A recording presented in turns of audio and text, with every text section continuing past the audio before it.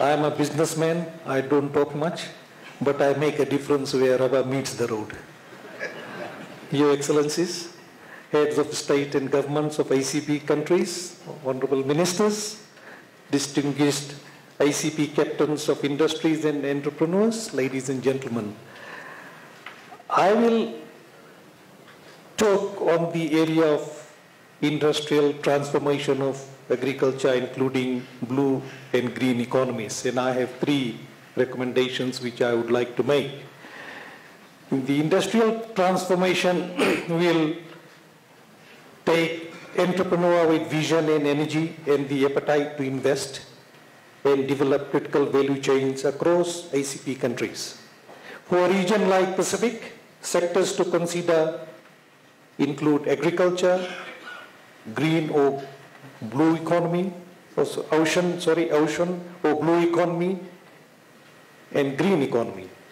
Potential of blue economy for the Pacific region and most ACP countries is immense and include the new ocean industries, which include marine aquaculture, deep, ultra-deep water, oil and gas, renewable energy, offshore energy, marine and seabed mining, maritime safety and surveillance.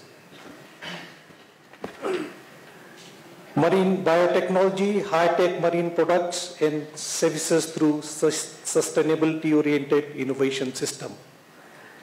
Then greening the traditional ocean industries, shipping and maritime industries, the seafood industry, offshore energy and mining industry through energy and material efficiency, ocean and water pollution control.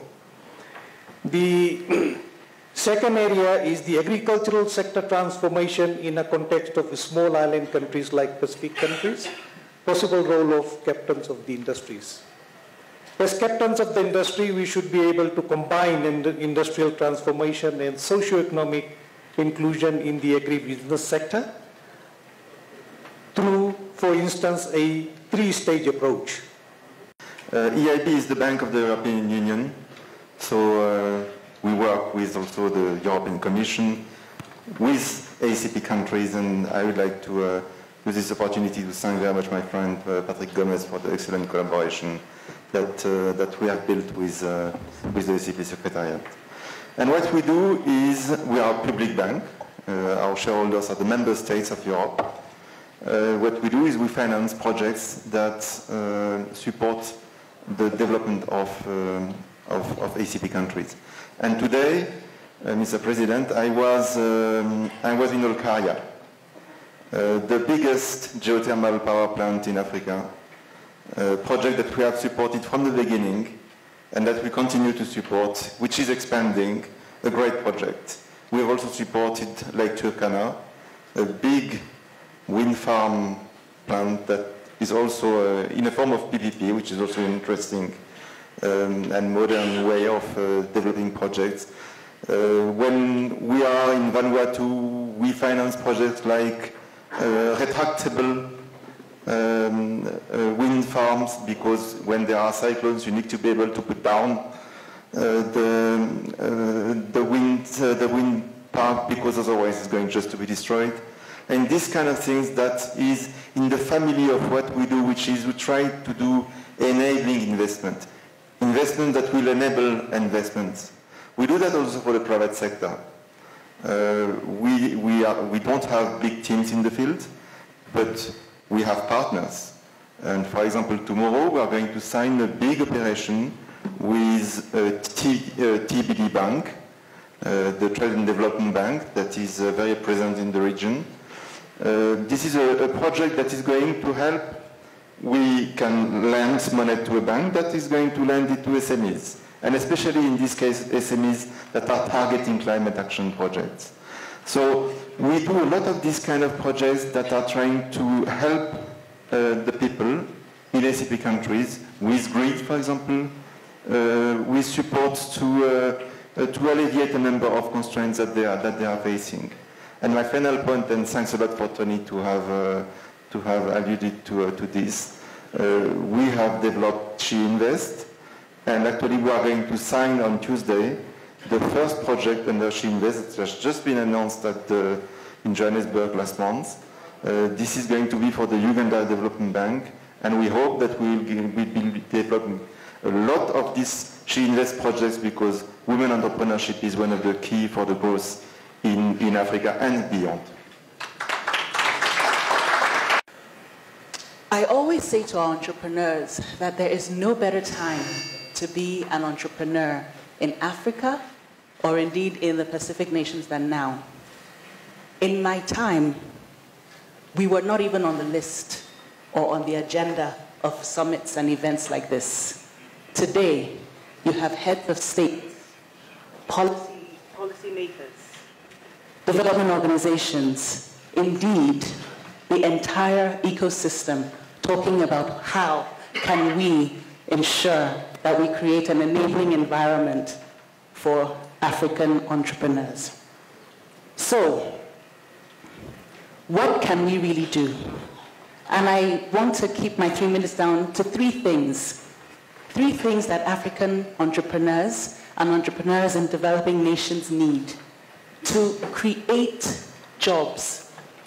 You mentioned, my fellow panelists, that the jobs will be created from foreign investments, local or foreign, but it is the SMEs that create jobs. 97% of the jobs in Japan is created by the small and medium enterprises. So what we need is to build up SMEs. What we need is to create a strong middle class, and they will create the jobs. So entrepreneurs across the developing nations need 3 things. They need access to training, access to funding, and access to markets. And this is what we do at the Tony Elumelu Foundation. We created a 12-week online training program that trains entrepreneurs. And this training is something that you do not get in traditional educational systems. A lot of our traditional schools are training young people for the world of yesterday and not for the world of tomorrow. And we need to ensure that the training that the youth are receiving is training them for the world of tomorrow. 60% of the jobs that will exist in 20 years do not exist today. Technology is the key. Africa barely made the last 3 industrial revolutions. We cannot afford to miss the 4th industrial revolution. We must leverage technology. So I'm challenging all the heads of state here today. Let's make coding a universal language across Africa and the developing nations. Let's make every young African a coder. We can do it if we put our minds to it. Access to funding.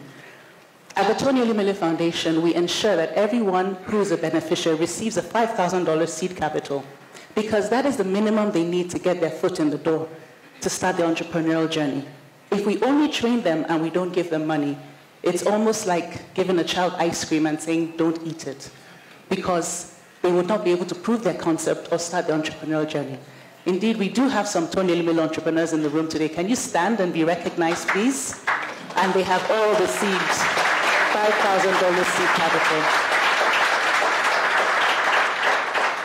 And so it is critical to ensure, thank you very much, that entrepreneurs receive the funding that they need, because it is 2 sides of the same coin. Finally, access to markets.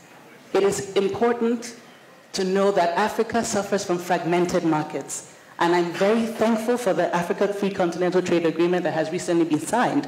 But signing is only the first step. We need to implement it. And to implement it, it takes hard work, it takes determination. But I'm confident with the heads of states and the involvement of the private sector that we will get to where we need to. But access to markets is not just in terms of infrastructure, but in terms of connectivity. We need to connect African entrepreneurs to themselves and to the world, and to ensure that everyone in Africa has access to the internet so that no African is left behind.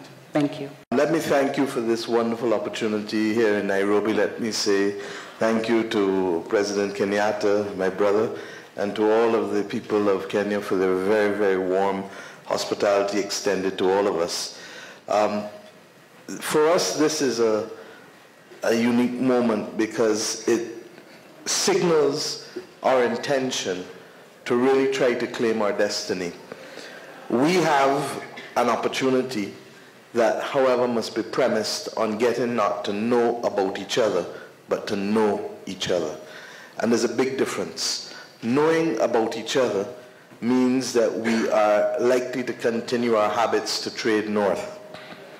Knowing each other means that we're likely to take down the walls and to begin to understand the values and the challenges that confront each of us, and by extension, to see the entrepreneurial opportunities that may be available to build prosperity among our people.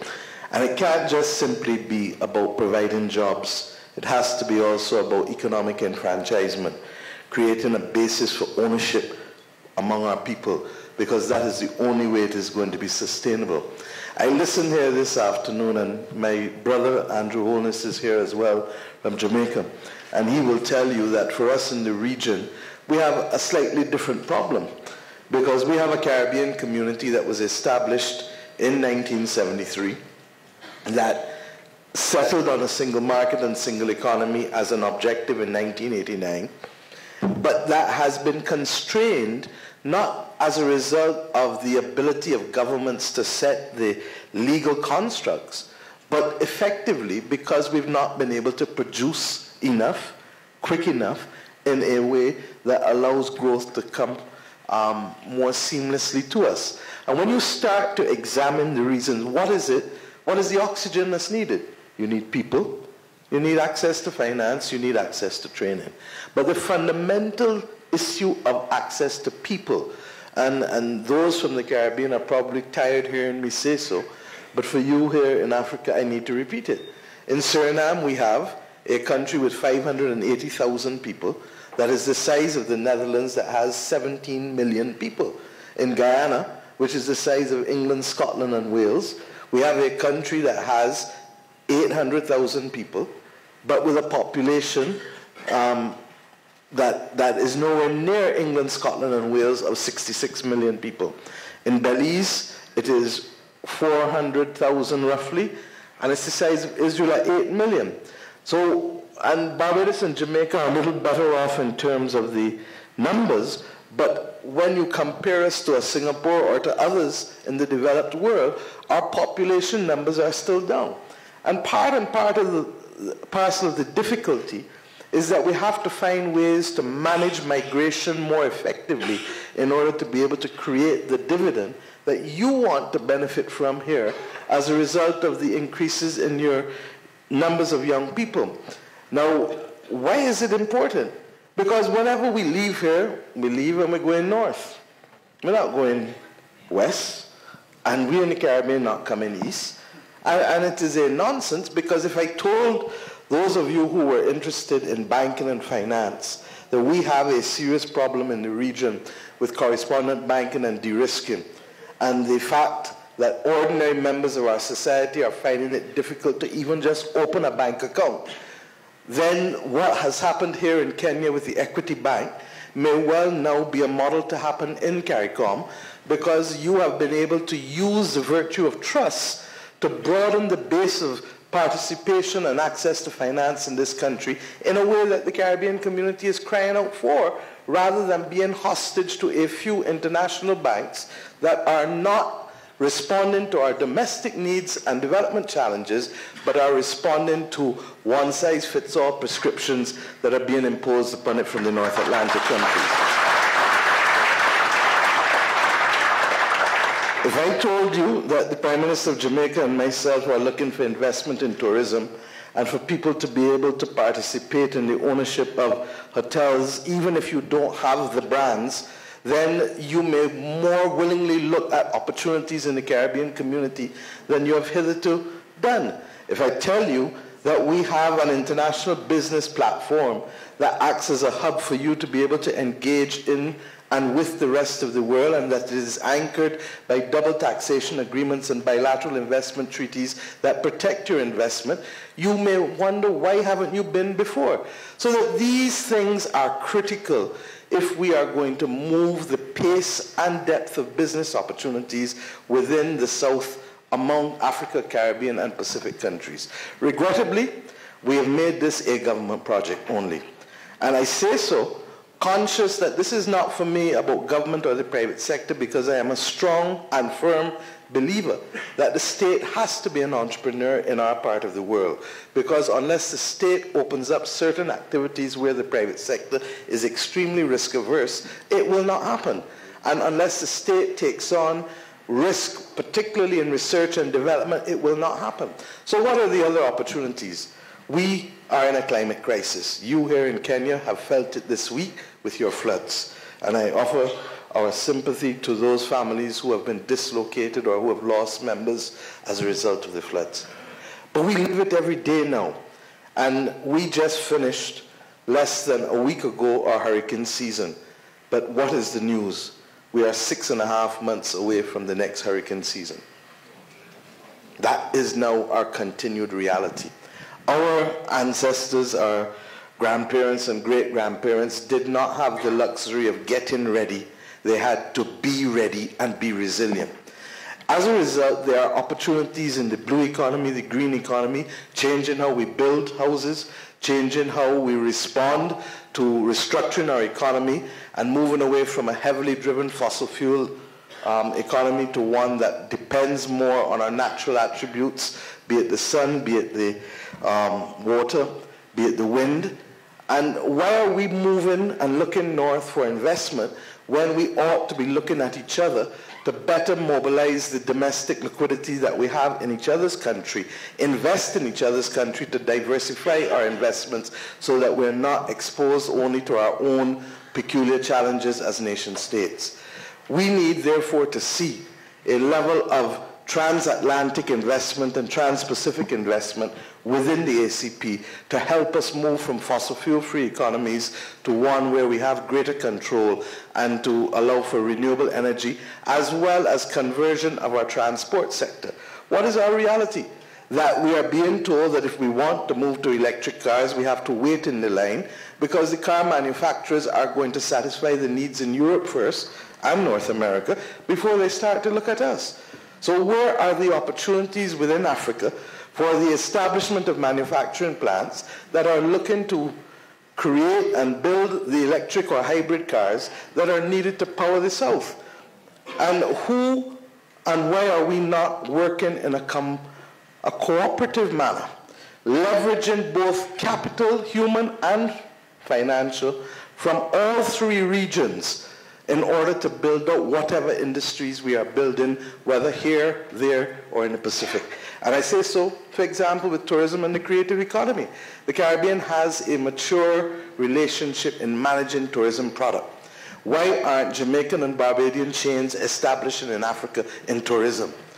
Why are we not equally having the African agricultural diversification that Kenya has seen? Why is Kenya and other countries not leading with respect to that in the Caribbean, particularly in a country like Suriname and Guyana that have huge, and Belize, that have huge agricultural potential, and in the case of Suriname is one of the top 5 freshwater sources in the entire world. So my friends, the opportunities are great, but we don't know each other. We know about each other. And the only people who can change that is ourselves. It's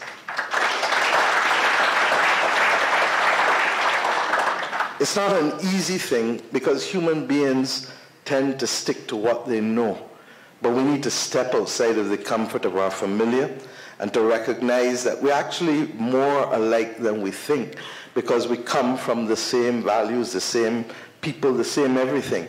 It's just that we've allowed the sea and others to separate us. I believe that a few people must lead the way because success is a habit.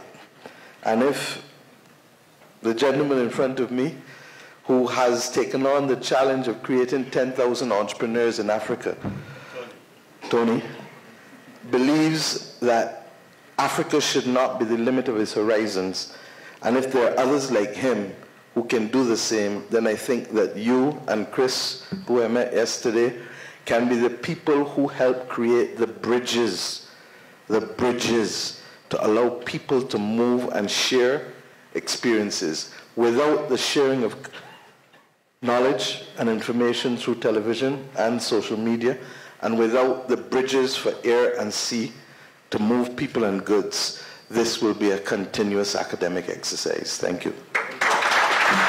Excellencies, my friend Chairman Tony Elumelu, all distinguished guests, it's a real pleasure to be sitting here today to speak on behalf of private sector. Besides being chairman of the local private sector, I'm also chairman of the East African Business Council, which covers 6 countries, which are all very time-consuming, but my real day job is I am the head of IBM in this part of the world. So let me start off with, over the last 3 weeks, I have had a very large forum with the Kenyan private sector where we met very senior government officials. That was followed a week later in Arusha, Tanzania last week, where we had 650 businesses of all sizes from 6 countries, very senior government officials, cabinet ministers, meet to discuss business. The importance of those 2 conversations was that very specifically the voice of the private sector was heard, and we felt very listened to, and we were very engaged. And this is really a unique part of the world where in particular the President of Kenya gives us great access to him and his team to talk about the issues that are here. Now I say that because when we met last week in East Africa, many of the other East African countries did not have that. But if I were to say there were 3 things that stood out from that meeting, both meetings actually. The first one was about competitiveness. In this region, we must increase our competitiveness because we are staring irrelevance straight in the face. Irrelevance being the rest of the market, the rest of the world is moving on and they don't really need us. So we have to stand up and take care of this population dividend that we have of young people and ensure that they can rise up and be employed, gainfully employed. The other really important thing is I'm starting to get the feeling that all the private sector, in the local private sector, is up to here.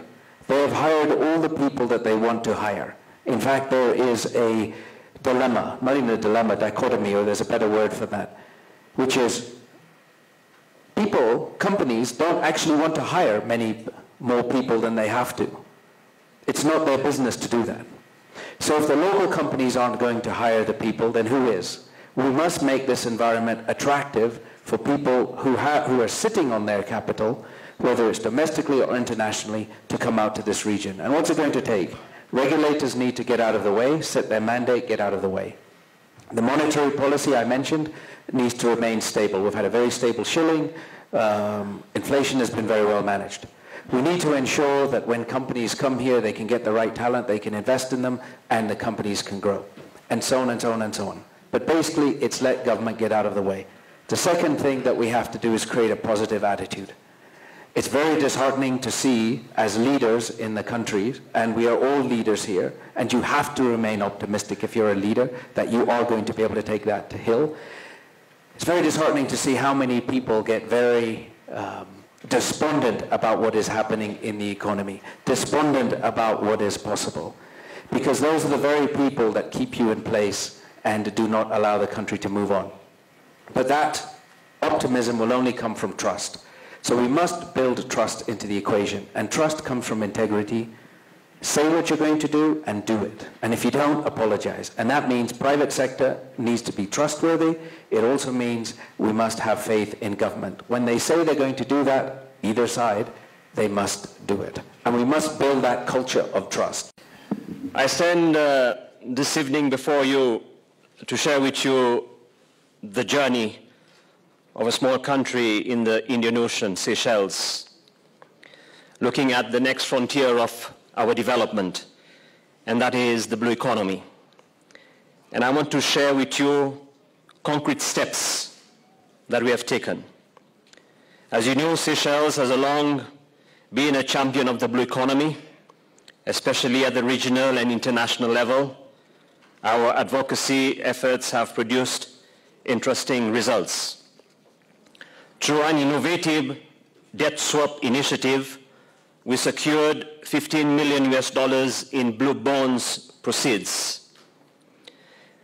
12 million has been allocated to a blue investment fund managed by the Development Bank of Seychelles. The aim of the fund is to support sustainable fishing practices.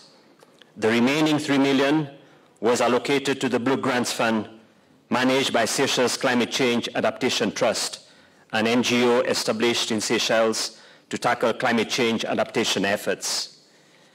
In addition, Seychelles secured a grant from the African Development Bank Fund for Africa private sector assistance for the development of our national biotechnology sector. This grant will support research work, capacity building, business development, and monitoring and evaluation for sustainable development. Ladies and gentlemen, I have personally introduced and launched a number of initiatives this year to strengthen our policies and improve business environment. This year, I launched a Blue Economy Council at the national level to enhance coordination amongst ministries, department agencies, and other governmental organizations with the aim of strengthening Seychelles' ocean governance mechanism. A high-level multi-stakeholder forum was also set up with participation from civil societies and the private sector. Next year, I will launch the Seychelles Blue Economy brand to highlight successful flagship initiatives such as Seychelles Marine Spatial Planning and Blue Bonds. This will be built on national and international legal and policy frameworks. We are also looking into improving trade and commerce with our regional and other trade partners. Seychelles recently signed the AFC-FTA and tripartite FTA, and we are currently in the process of negotiating a deeper and broader interim economic partnership agreement with the European Union. We are building the momentum of our current efforts to promote blue economy, and I take this opportunity to welcome all ACP heads of state to join us in promoting our oceans, rivers, and lakes. I also extend a great welcome to regional investors to invest in our promising sector. Wholeness and myself and others are here in Africa today. This is the time of the year when others at home are thinking about Christmas, and we're here. And we're here because we believe that we have to create the opportunities for investment flowing both ways and the opportunities for exchanges. But it's going to be difficult in the absence of dealing with the elephant in the room. And the elephant in the room is travel. And the elephant in the room is the movement of goods. Now, I was just in Ghana a month ago. We signed a cooperation agreement with the Port of Tema, and we believe that whether it is Barbados, Kingston, Nassau, that there are opportunities for hub arrangements to be able to access North America and Central and South America that are available to Africa, and indeed from the Far East and Middle East coming through Africa. Now we need to make that happen, working with private sector companies. Similarly, we need to deal with air travel, that there is only direct travel, as evidenced in the Middle Passage, is the greatest scar on the 20th century of the post-independence movement of African and Caribbean leaders. And I hope that we can remove that blemish from our record, because we are the ones now who have it within our grasp to make that travel direct rather than to be pawns of history or victims of history. But to my right, you are on NBC, I'm told, and the power of television and the power of social media and the power of technology. Kenya has been able to do what it has done with financial inclusion through technology. Now, once we start to begin to create and show that there are opportunities, then ordinary citizens are going to use the technology to reap the dividend in terms of whatever opportunities there are for business. But if we don't create the architecture, and the architecture is in fact transport logistics, communication logistics, as well as protection of each other's investments. If we do that as governments to ensure fairness and equity and capacity, then our people will do the rest. The second part that I want to say is that, and we have in CARICOM to discuss how best we can do it, we thank President Kenyatta for affording CARICOM the opportunity to establish a presence in Nairobi with the offices that were handed over to us yesterday for us to outfit. And we're going to take it because we need to be able to look at how best we can access and to have a program of managed migration to get the people in the Caribbean being able to produce at a higher level. Similarly, in my own country, there's excess liquidity. Banks are paying 0.01% on savings in Barbados and in many other Caribbean countries. And in fact, Canadian banks are selling off a lot of their assets and shifting out. And the concept of de-risking has come about because they don't believe that we are large enough to matter for them to take the time to put systems in place. Now, it's a notion that is incomprehensible because it is telling you, as we've said continuously, that we are invisible and dispensable, not just only in terms of climate change, but also in terms of day-to-day functioning of access to finance. Now, I don't believe that we are either invisible or indispensable for Africa or for the Pacific. And therefore, we will work cooperatively because equally, pound for pound, the Caribbean has produced more Nobel laureates, more geniuses, more sporting athletes, more people with capacity. Well, Bob Marley, I was the great Bob. And the bottom line is that we have, therefore, lessons that we can share if given the opportunity so to do. But we are in a world where our focus, regrettably, is north-driven. The instability that is now taking place in the world is driven again by the north. And we have at some point to determine whether we are prepared to claim our destiny or not. Leaders must lead, and I hope that that is what we are doing now to create the opportunities for you in the business community.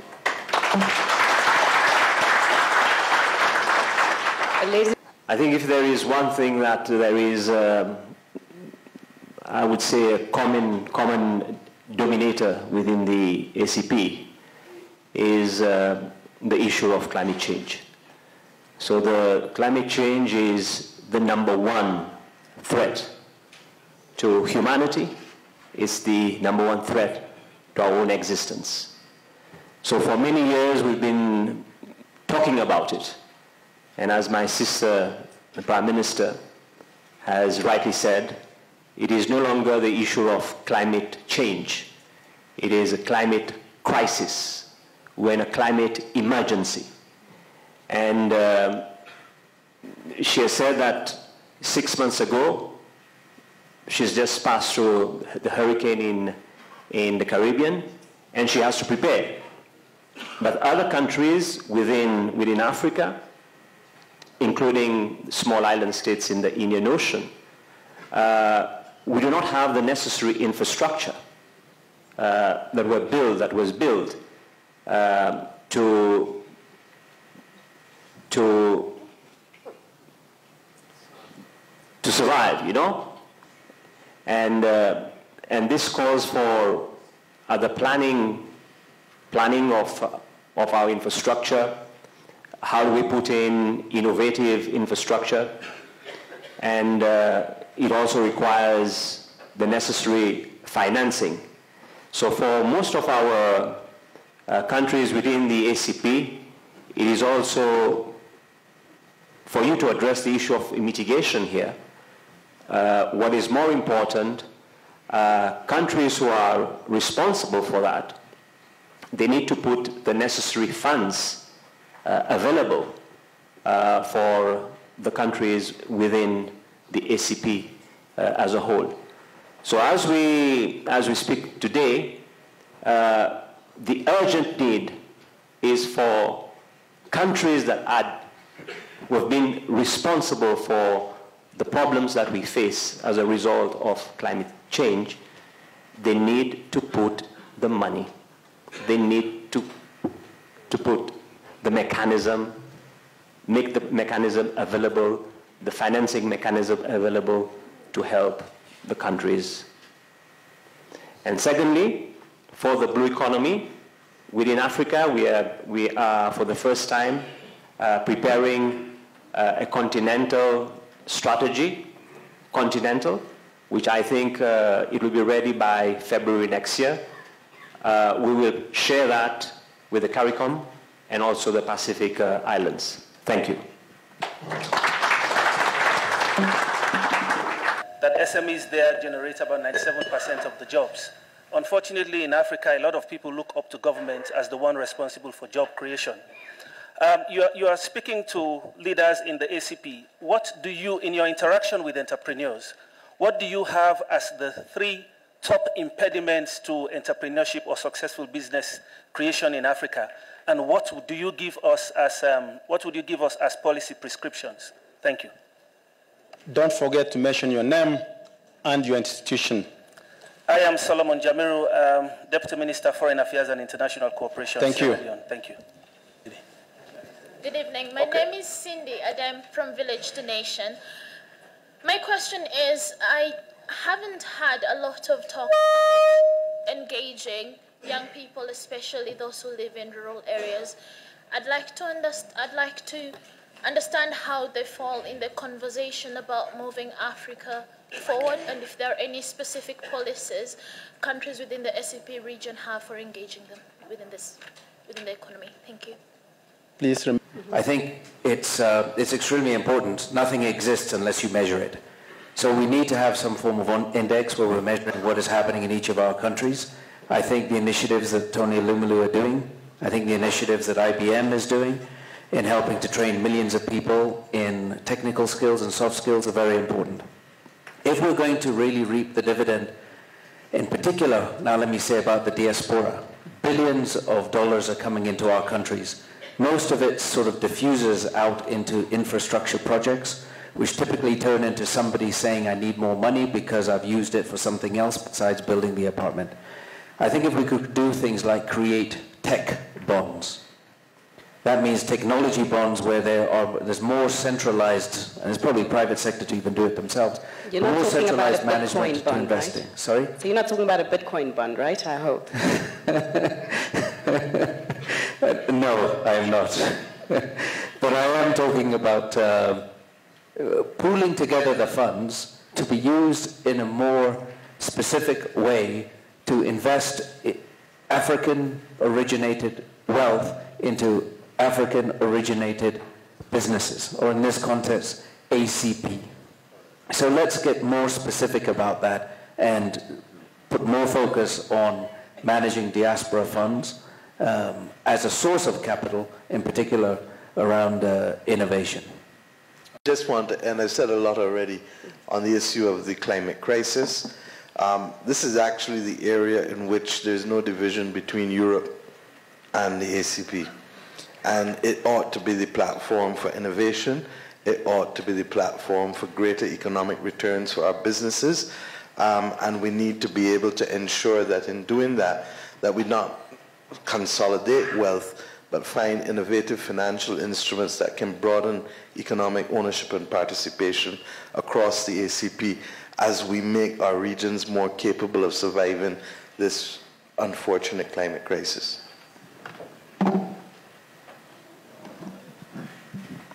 Within a year, we will be in a position for us to have a comprehensive blue economy roadmap, Pacific, Caribbean, and the African continent. Thank you. Just to echo what Your Excellency, the Prime Minister of Jamaica said about the difficulty. Barbados. Sorry, Barbados. We can exchange. The difficulty of transporting goods and services from Africa to the Caribbean. But actually, it's much more dire than that. Ghana is an hour by flight from Nigeria.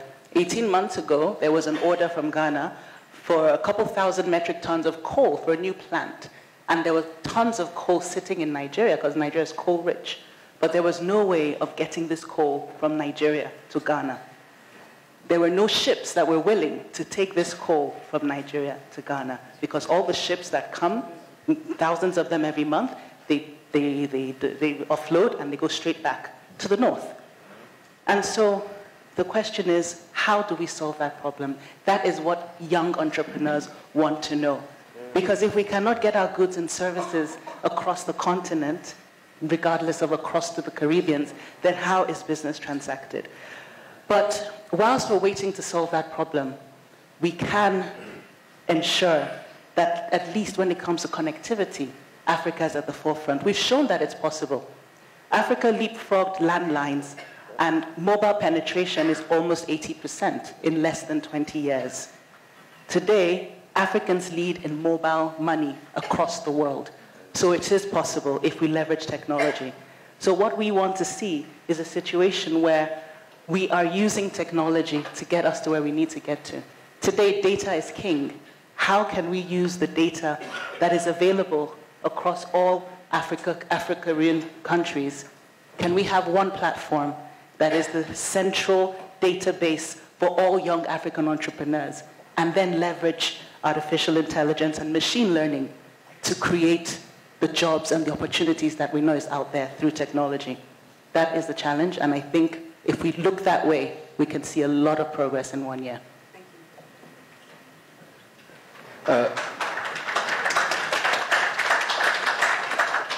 I would say, considering everything that's happening in the ACP world, if I was to leave with one message, is that we should celebrate success. And I like what Prime Minister Barbados said, which was success breeds success. There are so many good things happening in these three geographies, but unfortunately good things are not newsworthy. Bad things are. And we must stand up and promote the successes of the SMEs, the MSMEs, and even the large companies. We must allow our small companies to become large. For some reason, I don't know why, our regulators and our anti-competitive teams say, you're getting so big, stop. Look, for the last 300 years, look what Adam Smith wrote about, which was the wealth of nations. It was about trade. It was about British East African. Why don't we have these large companies that are spanning continents, and why do we cut them off so early? And in particular, we must welcome and celebrate our local entrepreneurs and not sacrifice them at the altar of international investors. We have such bright people, and we must celebrate that. And let me just say one thing for the politicians, and I guess last week I saw members from 6 countries. The best way to get elected is to get all of your people, masses of people, to believe in you. The next best way to get elected is immediately you're elected, go and talk to business people and tell the business people to come and invest in your country. Then there won't be a problem talking about jobs in 5 or 6 years. So it's like a windscreen wiper. But I think the private sector really needs to be celebrated, and we need to really have a positive message as leaders and keep that message going. And this is from the Pacific Island perspective. As we all know, the countries in Pacific are very small. They have a very small population base, hence a very small local market. For the small and medium enterprises to be successful, they have to look beyond their borders to export the produce or the product they produce. For that, they can only go to the nearby developed market, which is Australia and New Zealand. And the quality and the standard required to get enter that market is very, very high. So therefore, the finance requirement for the small and medium entrepreneurs in the Pacific Island is very, very important. Here, the role of development banks have to be looked at. While commercial banks, I know in some countries, they charge 15% interest on loans. The development banks are supposed to fill in the gap. But the problem is, in the Pacific, I have seen the development banks are working more like commercial banks. They are there to make a profit, not to support the small or medium businesses. Therefore, I strongly suggest or recommend that the European Union should help set up a Pacific Development Bank, which should be located in the Pacific region to support primarily the agricultural sector, the tourism sector, the blue economy, and the green economy. We have the African Development Bank, we have the Caribbean Development Bank, but we have no Pacific Development Bank. Thank you. First, I will agree with you about being positive about what is going on. Every time I go to Africa, I am very impressed by how lively the ecosystem is, the enthusiasm of people, the fact that I agree the question in French was in particular on digital. I agree that the digitalization is absolutely essential for future growth and future employment and inclusiveness also of the economy. But my final point would be on another thing. There is currently another big meeting in Madrid. Climate change is extremely important. We must all together do everything possible so that we can achieve the Paris Agreement.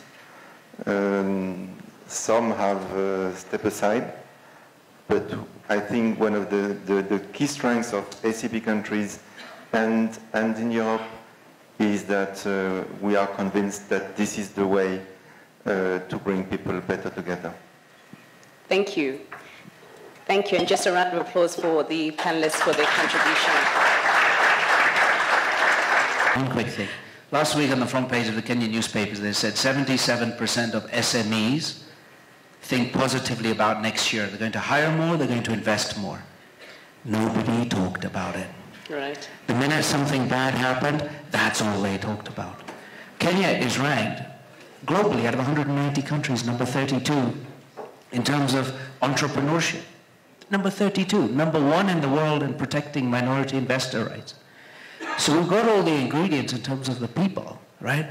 But when people are saying, oh, I don't know about the economy, oh, I don't know, and I'm sure it's the same in all of your countries. We must figure out a way to change that narrative. Certainly. And get out of the way and let people invest and grow their businesses. And these were SMEs, right? Certainly, something I'll be taking on.